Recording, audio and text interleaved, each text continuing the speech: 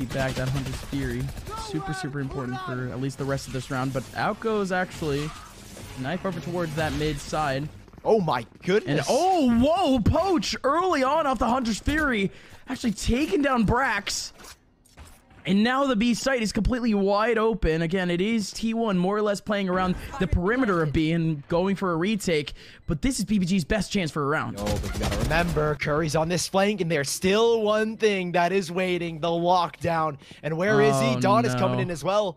Curry ready for this swing if they can find this kill, which they've got the flash. It's perfect, and T1 have suddenly created an advantage. Dude, are you kidding me? That flash came from... Oh my gosh. That flash came from Market, and they still hit B main, and now Automatic continuing to plug away at his opponents. The lockdown goes in, and Roarcar now, the last one remaining in a 1v4. Stuck around the corner, still thinking about going back. The defuse going in, and Automatic gets the last kill. T1... cold as ice, they take their time and they get an 8. Oh, that's an unbelievable retake. And I said when right in the attack